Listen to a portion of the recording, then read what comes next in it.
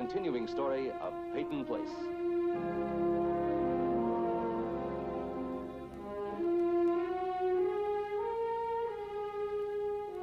Starring Dorothy Malone as Constance Mackenzie, Ed Nelson as Michael Rossi, Ryan O'Neill as Rodney Harrington, Barbara Parkins as Betty Anderson, Tim O'Connor as Elliot Carson, Christopher Connolly as Norman Harrington, Patricia Morrow as Rita Harrington, James Douglas as Stephen Cord.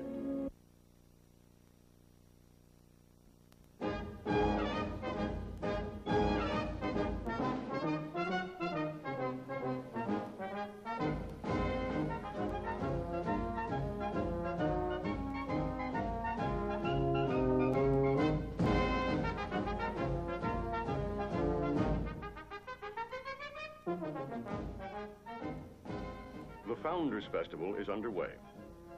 For most residents of this small New England town like Stephen Cord, today is a day of celebration, of putting aside one's troubles. But there are others who will see the festival as an ironic comment on their own lives.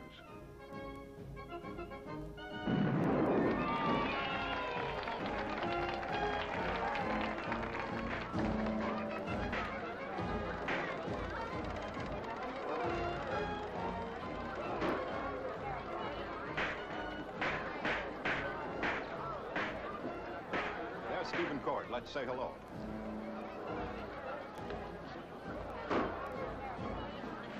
Stephen. Hello, Steve. I expected you to have at least 2 Cupid dolls and a licorice whip by now. Time. Rome wasn't built in a day or something like that. I remember when my biggest thrill was a ride on a Ferris wheel. I went round and round. Say, I better look in on Connie. I'm expecting some books. Yeah, let's all go over there. I think she can use lots of conversation today.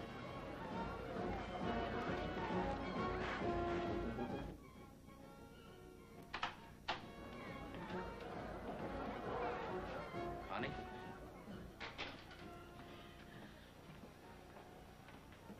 Sweetheart, what is it? No, I'm all right. No women, they cry at the drop of a hat. Well, Connie, I'll see you later. Oh, Stephen, no. Business as usual. No, I'll see you later. No, but your books came in. I should have called you. There's no problem. They're right here. Here, have him open. I'll bill you. Okay, fair enough.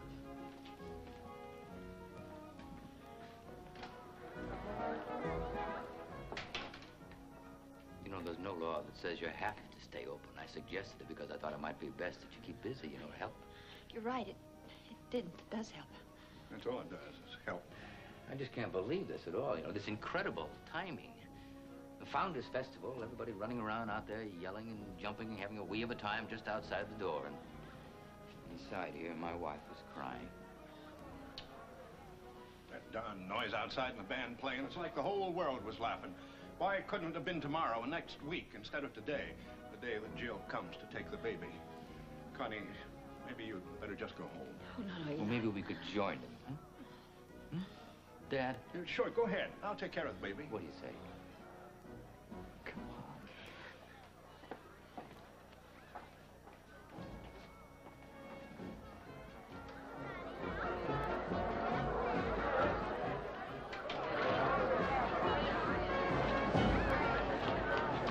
You're next, Mrs. Carson.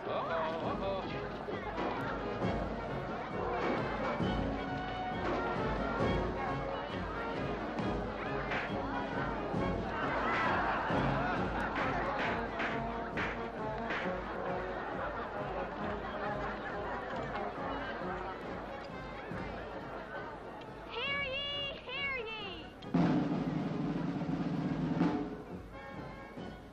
Constance Carson has been condemned to public persecution in the pillory.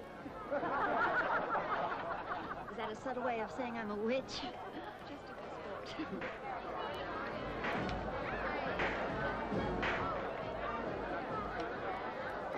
All right, over here.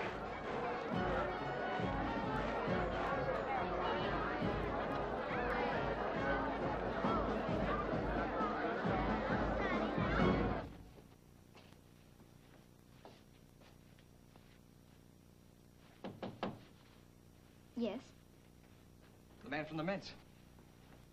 Get out. I'm here by court order, remember? Well, nobody said you had to come here. Nobody said I couldn't.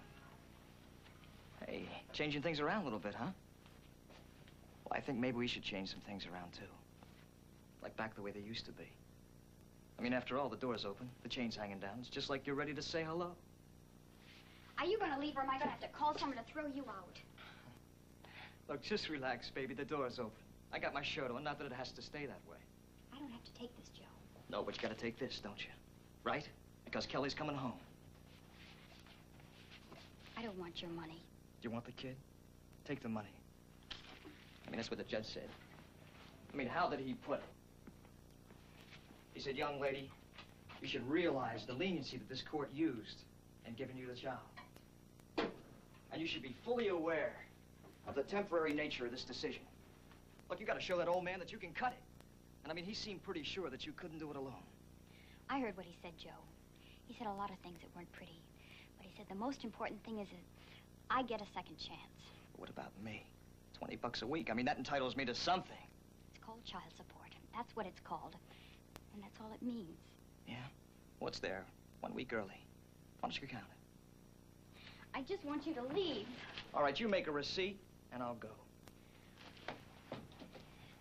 Hey, listen. Come on. This just doesn't make any sense. Every time we get together, we're always blowing off at each other. Always giving each other a hard time. You said you'd go. I will. You got your receipt. Look, I didn't come for this. Look, this doesn't make any sense. You need me. Never. You need my money. And I need you the way I used to. You understand? Do you understand? That's better. There's no reason why we can't make out some arrangement like other people do. Right? Come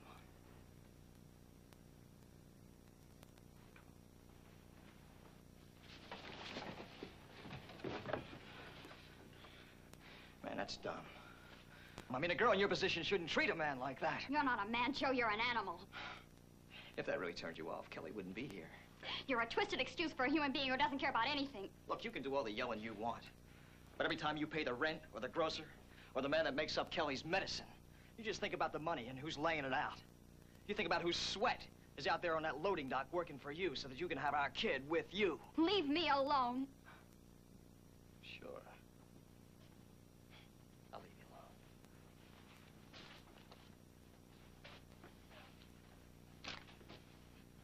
You know, they say an investment doesn't pay off up front. But I expect this one to. One day real soon. Real soon.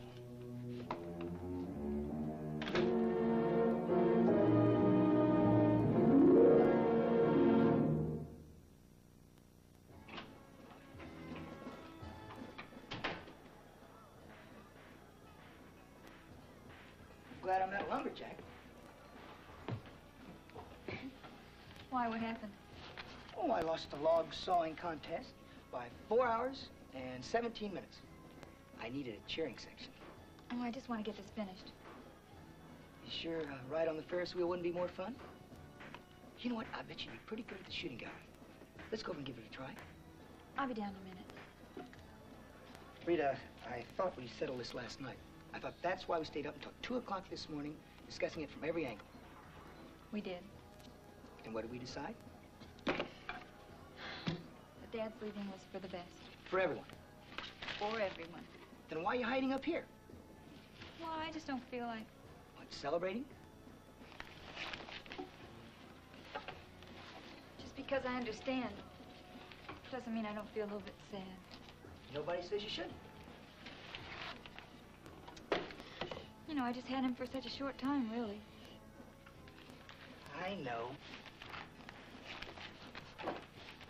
He's your father. You have a right to miss him. I'll get over it. Now you're making me feel guilty. Why should you feel guilty? Because I'm glad it's over with. Because I'm happy. That Dad's gone? Well, no, that we're back to normal. Almost. And if it took Eddie Jack's disappearing act to do it, well, then I'm glad he's gone. Well, it's your turn.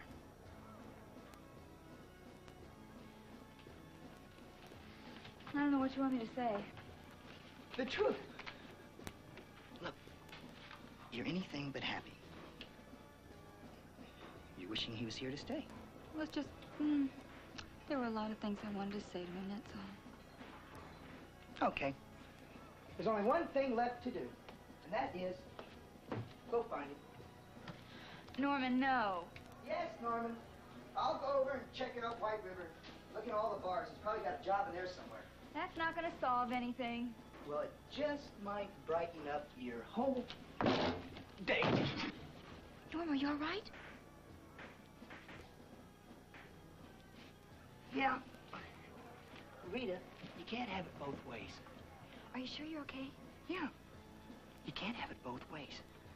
You can't say it's best that he's gone and then wish that he was here at the same time. Well, he did it for us so we wouldn't be at each other all the time fighting over him. Look at us now. You know, all his life he's come up with the easy answer, except this once. We'd be cheating him if we didn't play it his way. Still need that cheering section? Don't I always? Be careful.